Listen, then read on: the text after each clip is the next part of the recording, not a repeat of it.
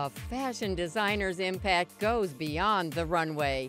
They change the way we look at ourselves and those around us. Video fashion designers chronicles their past successes and follows their evolution into the 21st century. There'll always be fun at McDonald's, you know, it'll never be that serious, no matter how much I try. You know, that's in my nature, that's what I like. London's king of bling, Julien Macdonald, initially found fame as a knitwear designer. His cobweb-like creations caught the eye of Karl Lagerfeld, who hired him to spin his gossamer fine fantasies for the Chanel and Lagerfeld collections from 1996 to 1998. It's an achievement and a privilege which I very much owe to Karl for letting me work with him and on the Chanel and Lagerfeld collections. Macdonald launched his namesake line in 1997, and his work has expanded beyond just knits. He has instilled a sense of high-octane glamour into London Fashion Week. I think he brings to British fashion a complete immodesty. You can never have a skirt that's too short or a heel too high or a cleavage too deep, or the hair can never be too big or the jewellery too massive. And we need exuberant spirits like Julien Macdonald just to sort of say, hey, anything goes. In 2001, to the surprise of many, he was appointed chief designer at Givenchy in Paris and remained at the house until 2004. But all the while, he has continued to craft his signature brand of glitz in London. They're expensive clothes, they're glamorous, they're sexy, and they're not for everybody, they're for the lucky people in the world. And if you're not one of those lucky people, then hey, go to the thrift shop, buy a couple of sequins, buy a couple of beads, get a couple of brooches, and jazz it up.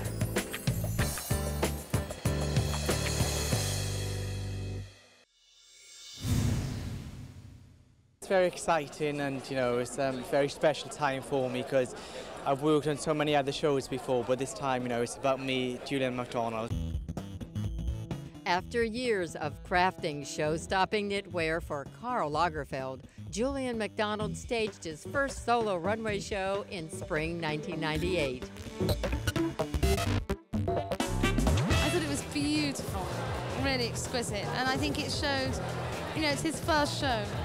And I think, you know, the craftsmanship was there, the beauty was there, the elegance.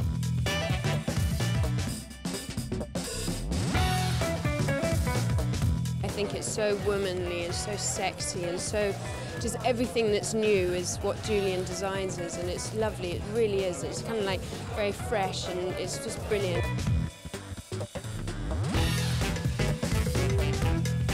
You look at these clothes and you know, yes, yes, results. It's so exciting.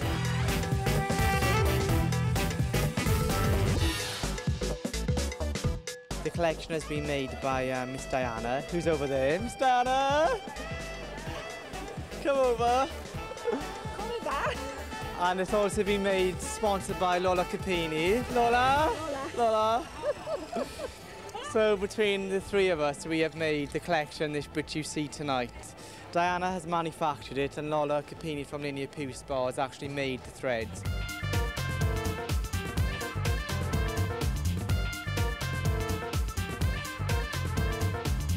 How would we describe it? Young, sexy, modern, feminine, and very technical. It's not just about Julien Macdonald, it's about a big team of people which has helped to make this collection and a dream come true for me. For winter 2001, Julien Macdonald went center stage at the Millennium Dome in Greenwich, England. His celebrity friends came in force with appearances by Baby Spice, Kate Moss, and Naomi Campbell, to name just a few. We're all bored of the 90s and the millennium.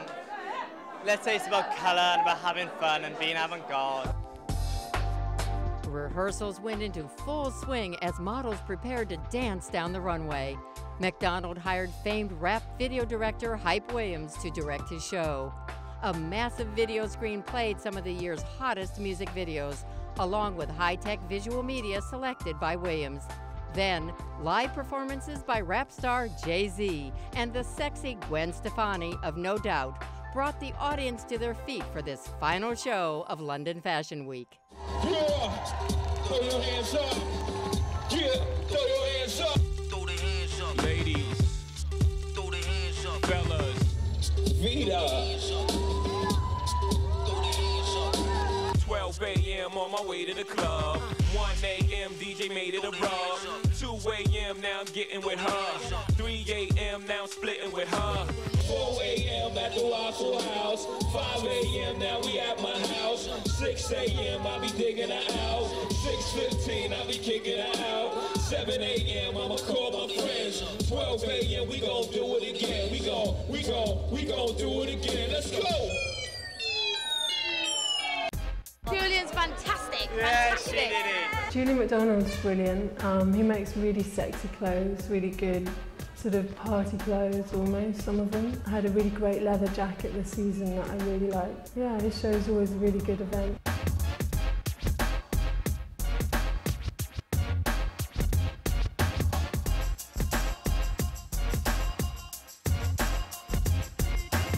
I wanted women to be free and to be liberal. I just wanted to show something about colour and sheen and shine and how I like clothes which have a lot of sparkle and a lot of character about it.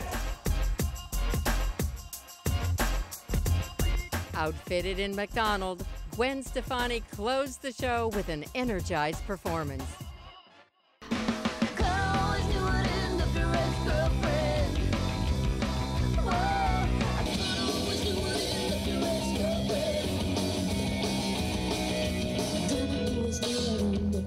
And you know it makes me sick to be on that list, but I should have thought of that before you kissed. You say you're gonna put up on the mellow. I will be the one to burn you. Why'd you have to go and pick me when you knew that we were different completely? I always knew I'd end up your ass girlfriend. I always knew I'd end up your ass girlfriend. I love leather and I love sexy clothes. And I just wanted women to feel sexy, be bright and be strong.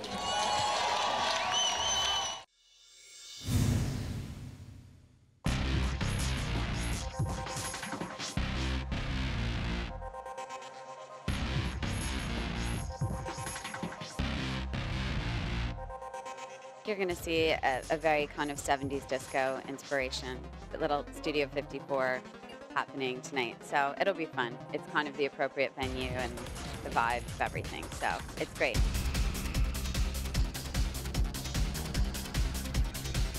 Yeah, it's 1940s meets Studio 54. It's a very glamorous collection for very, very glamorous women.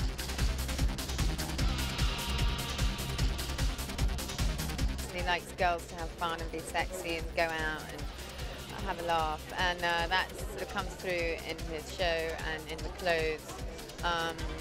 The clothes are sort of always sexy and sort of quite fabulous. And, you know, he doesn't hold back. He likes his women to really go all out there and look absolutely sort of very fabulous. Yeah, a Julien Macdonald woman is a woman who enters a room and people just go, wow, what have you got on?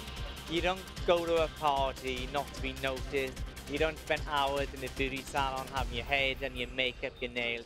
You want to go somewhere and look fantastic. And my clothes enable a woman to look great.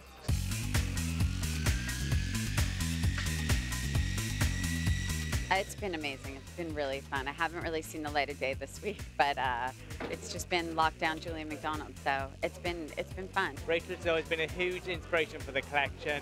She is the most prestigious celebrity stylist at the moment. I'm sure you could see the influence of Rachel on the catwalk. And I hope that if you are a woman and you walk in the collection, you think, wow, I would love to look like that. Hollywood icons like Marilyn Monroe, like Dita Von Teese, like Rachel Zoe, and I use those inspirations to translate into my clothes. I don't design clothes unless they're sexy, glamorous, and they enhance the body. I hate baggy clothes, I hate loose things. I think everything should make a woman feel like a woman and look like a woman in the silhouette.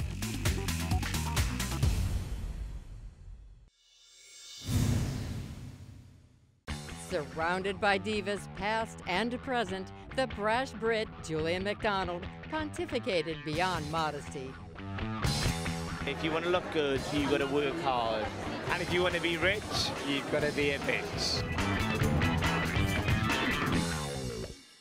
Macdonald added his hyper-real vision to the Olympics, giving a whole new meaning to the term sportswear. Tonight's all about having fun, being athletic, and it's a sporty, glamorous, couture Julien Macdonald. Fashion designers here to make direction. I mean, the direction for next summer is short and sexy. Everybody is obsessed with their body, about being young, spending time in the gym. And you know what, if you want to wear my clothes, you've got to look great. I think I need to lose a couple of pounds before I can get into any of those clothes.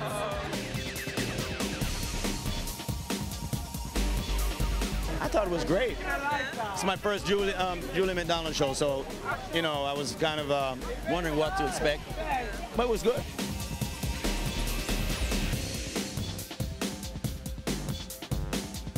My friend Julien makes my stage gowns.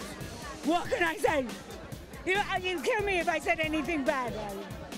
Great, no, great. I thought the show was great. I think Julien's, he's really like a fashion icon, especially here in London. I thought the clothes were a totally different look, and they were fun and edgy and cool and sexy. Women who've got money want to look great, and great bodies, athletic and sexy. Don't forget, I'm a fashion designer. I'm not going to show you somebody fat. I'm going to show you what you want to be. You've got to be good. You've got to look sexy. Do you know what? Would you ever go on the beach in a bikini if you didn't look good? And I'm saying no. Work it. I'm 36. I'd love to be 26. But I spend my life looking younger, trying to make myself look better. And so should everybody else.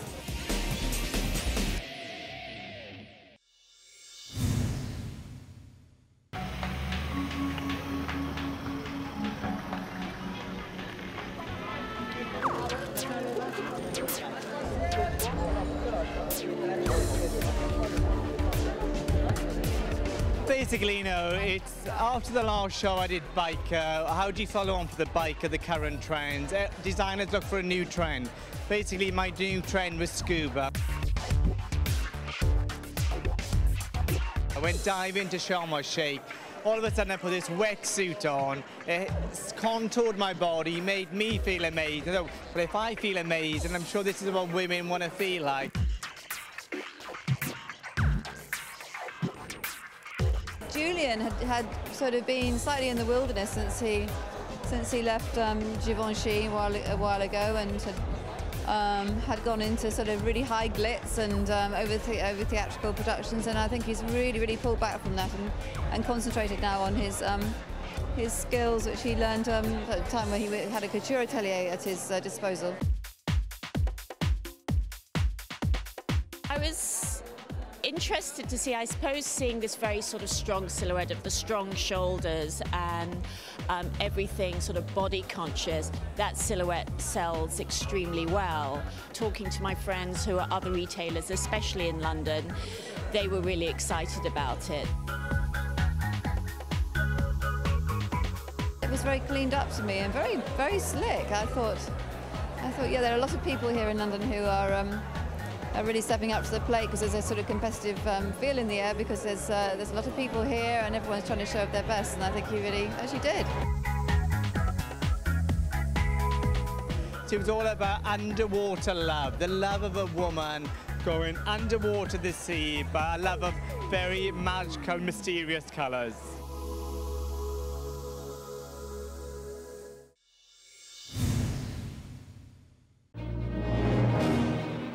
The collection this season for Julien Macdonald is all about day and evening mixed together. It's based on an erotic novel by Gilly Cooper called Riders. And it's all about a group of very equestrian English women that go riding by day, but by night they play naughty games with men. Well, I couldn't say too much on TV, but basically they have sexual endeavours with stable boys.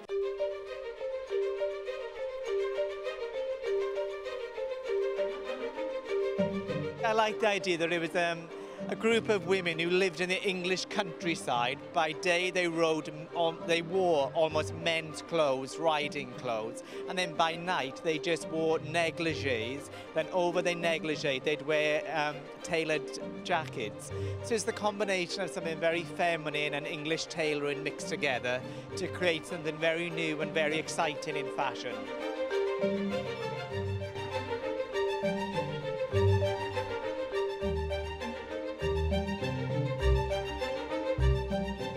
The colour palette's very neutral, so basically there's lots of navy. Navy is the new black, little bits of chalk, lots of knit, lots of textures, and then lots of flesh mixed with a very unusual lace.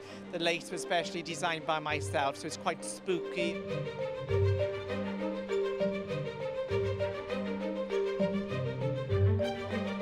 They're very special things.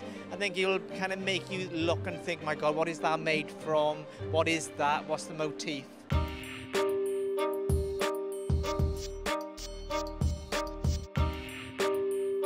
The tailored fabrics all come from traditional English Savile Row tailoring. So lots of checks, lots of like plain wools mixed together. So the tailoring is actually quite hard, quite modern, quite traditional.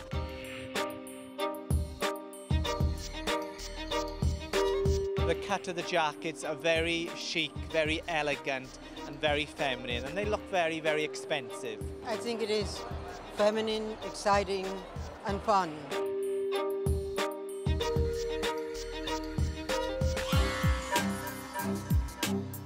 The evening wear is inspired by negligee, so it's things which are very feminine, very light. I think things you might even wear in the summer and not in a winter collection.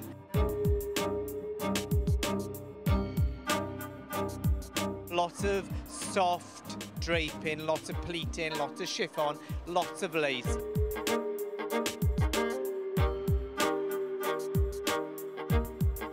Very soft things mixed with hard tailoring, but it makes something look very erotic, very sensual and very, very feminine.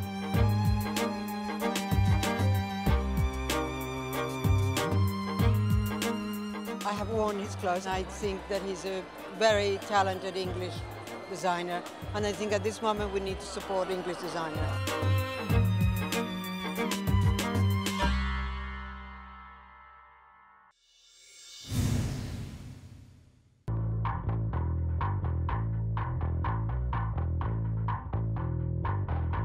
Definitely, Julien Macdonald this season went to China and Japan. We started off the collection very modern. I was inspired by the super yachts you see in the ocean. And then the yachts sail across the ocean, across the world to a faraway Asian sky. So it was China, Japanese. Very traditional Japanese prints of the sea, blue and white graphic prints inspired by dragons and fish jumping from the sky. Very modern, very new.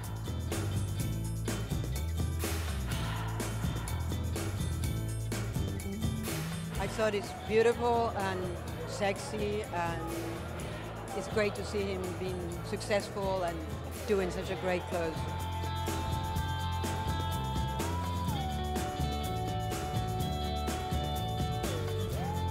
Oh my gosh, it was amazing.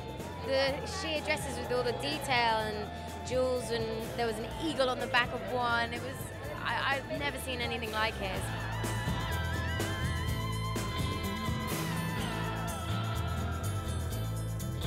Very luxurious couture embroidery inspired by a tattooed man. Tattoos that wrap around Japanese bodies. I've taken the embroidery from a man and wrapped it around a beautiful woman of luxury couture and glamour.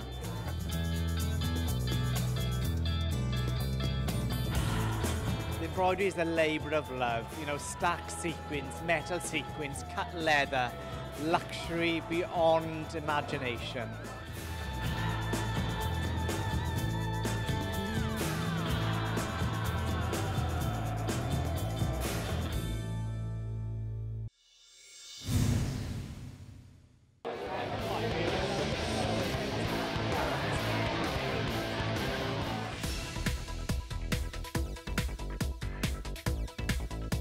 I'm so excited to be back. I never really went anywhere, but you know what? I'm back, and I'm back with a big golden sparkling bang.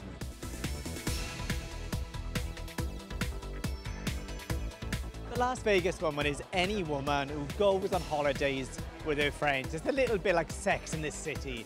That gang of girls all going to Las Vegas for a weekend.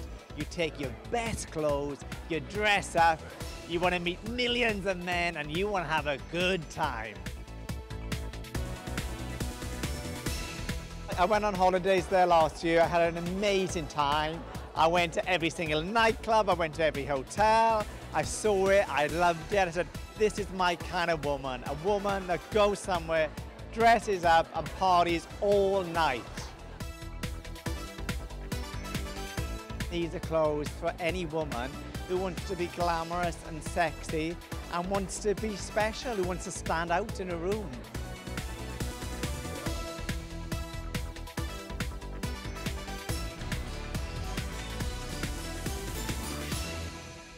It was amazing, loads of amazing dresses. The gold ones with all the cut-out kind of mesh bits, the really short ones as well. I loved the yellow dress. There was loads that I loved.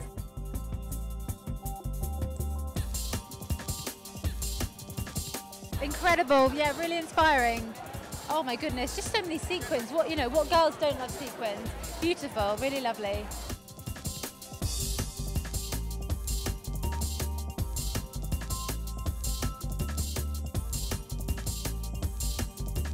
We were blown away, weren't we? It's definitely been my favourite show so far. It was like a proper show.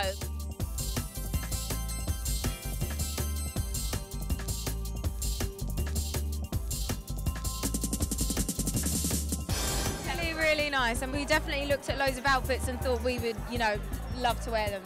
A red bodysuit, wasn't there, with all like tassels hanging off, and we were like, that would be great on tour. I think the bodysuit is the new dress for me, because at the end of the day, not all women want to wear dresses. Some women really hate their legs, like, oh no, I don't want to wear a dress. And I think a bodysuit liberates a woman and makes her just as sexy, but in a different way. It's a very kind of a cool rock and roll attitude.